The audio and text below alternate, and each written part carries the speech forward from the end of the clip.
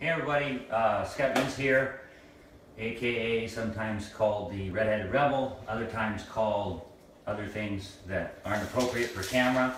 But I wanted to do a quick video on why Midwest Modified / Bmods need optional quick change gears.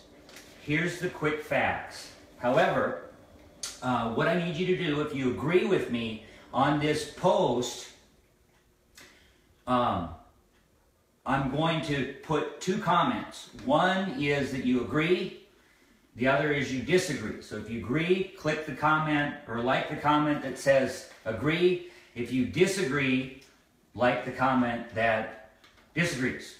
The other thing I need you to do is, if you are a Midwest Modified or Bmod driver across the country, in the comment section, if you think that we need quick change gears, tag your sanctioning body you race along with the tracks you race regularly, so they know you want these gears. But here's the quick facts on why, on so many counts, Bmod drivers need optional quick change gears, and why it's good for the driver, good for the sport. So, because when I conclude with this, I'm going to show you why it's cheaper, it's safer, saves you mega time, promotes traveling, and even helps out A-Mod drivers. So, with that, let's talk about the money. 9-inch rear end. If you get a complete one, they're $1,000 to $1,200. The gears used on the used market, they're about $350 a set, which you never know what you're going to get. And if you have to buy a pinion and gears for it, it's going to cost you $200 to rebuild it. New, they're about $600. Lightweight, new, they're about $750. So if you are a driver that races two tracks, you're going to need obviously the rear end, which obviously some of you who have cars already have it in your car, but the rear end is $1,000 to $1,200, and 2 years gear sets, you're at $1,700 to $1,900. If you have to do new gear sets, you're at $2,200 or $2,400. Your replacement housing, if you get a hit to the left rear or the right rear and you bend that, you're going to need to get an entire replacement housing or pull out some chains. Obviously, sometimes you can fix them with some welding and chains, but if you have to get a replacement housing, it's $400. Let's talk about the quick change. Quick change comes in all of the A-Mods that are for sale. They generally have a quick change in them, which currently, if you're a Bmod driver and you buy a used A-Mod, you're going to have to do something with that used quick change, and you're going to have to buy a brand new 9-inch to put in that car to convert it. Meanwhile, the A-Mod driver who went out and purchased a new car isn't going to want to put his used quick change gear in the car, nor is the chassis builder going to want him to do that. They're going to want new cars and stuff. But the price of a quick change gear setup is $1,500 to $1,900, which again, you can search the internet on these prices. A lot of these just come from Google. And gears cost $70 for a new set. So if you have a rear end and 2 sets of gears, you're at $640 and to $2,040. So comparable, they're pretty comparable in cost. However, if you were to race all of the tracks in Wissota, for example, that have Bmods, you'd need about 12 gear sets if you really travel that much, which even on the used market, it's about $4,200, versus you could have 12 sets of quick change gears for, 12 sets of quick change gears.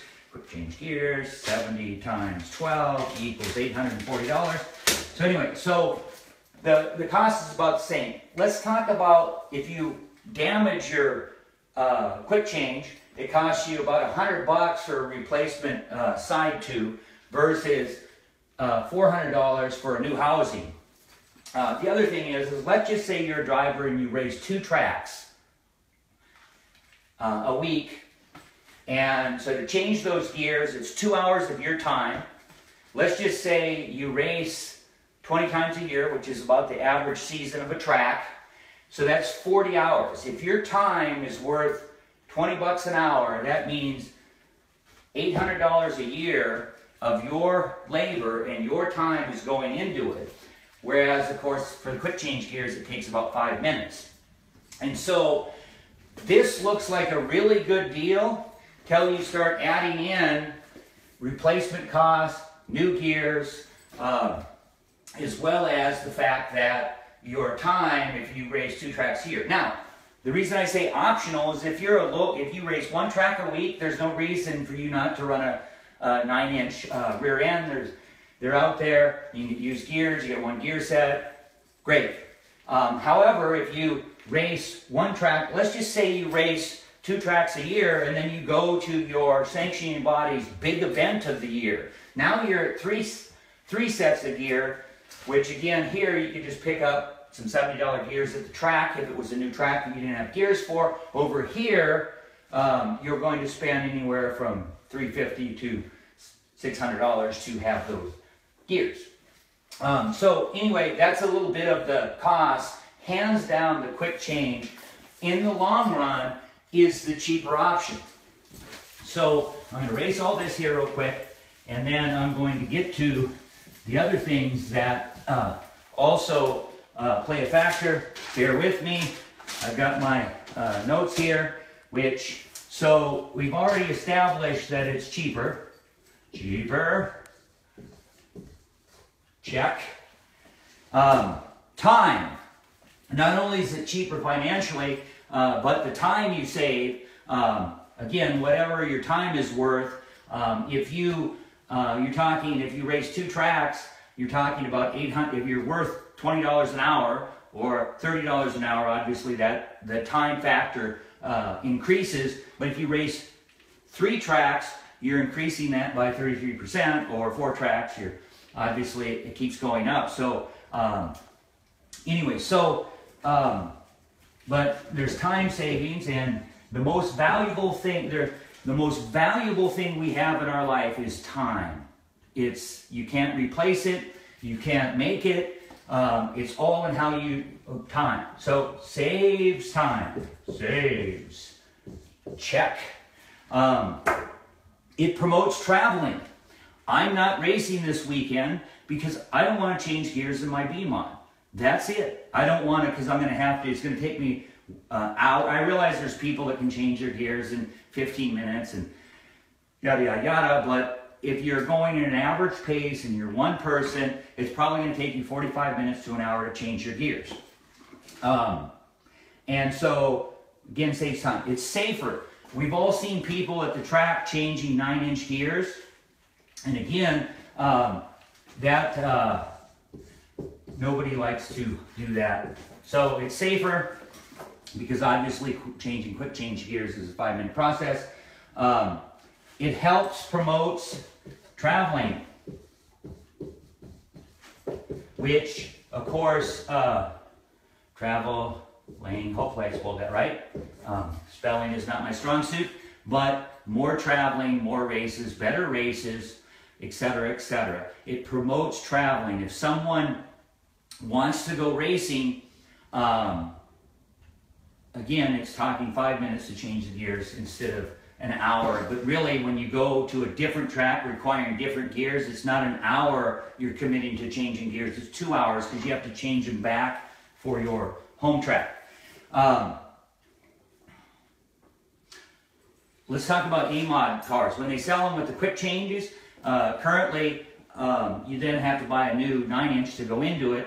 And then you have this used quick change you have to do something with. So it makes it easier for an Bmod driver to just sell their roller to a Bmod guy and leave the quick change rear end in it, rather than having to pull it out, put a 9-inch in, and then having this 9-inch tube. So anyway, this is my attempt to make a pitch as to why Bmods, Midwest Mods, should have optional quick change gears. Now, What about the competitiveness of it? Because that's another obstacle where they say, well, someone who has quick change gears has an advantage, but I would say that the more rotating weight offsets the advantage of being able to quickly change your gears. The other option to overcome that is that the gears you start with for the heat race, or the gears you have to leave in all night, would be another option. I don't know how to, I mean, people smarter than me can balance out the competitiveness of it. I'm just talking around the all-around value of why quick changes should be, optional quick change rear end should be allowed in Bmods, aka also known as Midwest Mods, X Mods, etc. And again, in closing, if you, I'm going to put a comment on this post that if you agree, that says agree. If you agree, like it. Also put a second comment on this post that says disagree. If you disagree, like it. And then lastly, and maybe most importantly, if you do agree, please tag your sanctioning body along with the tracks you race regularly so they know how much this means to you as a racer. And until next time, smile.